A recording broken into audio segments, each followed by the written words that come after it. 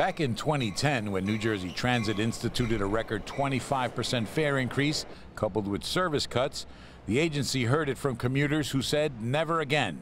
Well, never again appears to be now, even as elected officials and community activists gathered to try and stop a new fare hike. We've never organized before like this, and we're going to be aggressive, and the plan is to go out to the actual riders and make sure that the riders are aware of it. The way it's been done in the past is that the riders just ultimately get hit in the wallet and they don't know prior. Phillips says he won't assume the fare increase is coming and that he is in the minority, but he says this is more about a long-term solution to what commuters see as regularly scheduled fare hikes and service cuts.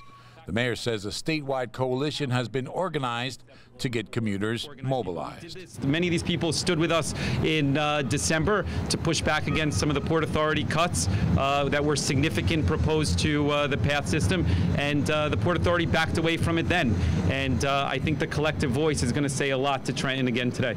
And with Fulop, Patterson Mayor Jose Torres, and Hoboken Mayor Dawn Zimmer, all Democrats in attendance, it wasn't too long before the object of their collective ire became obvious. He talks about creating jobs. He talks about supporting the middle class.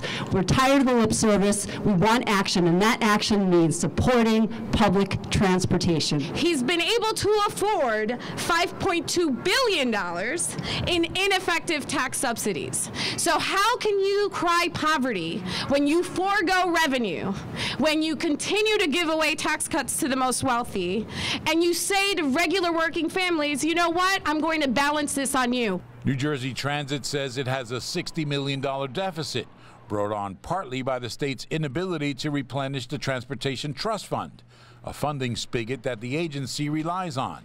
But the mayors say transit has millions of untapped dollars sitting in real estate holdings they could use to fill that budget gap. New Jersey Transit has been avoiding media interviews, referring us instead to the upcoming public hearings. The hearings, 9 are scheduled, begin this weekend.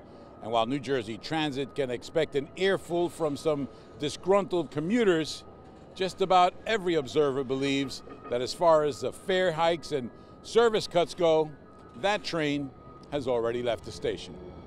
In Jersey City, I'm David Cruz, NJTV News.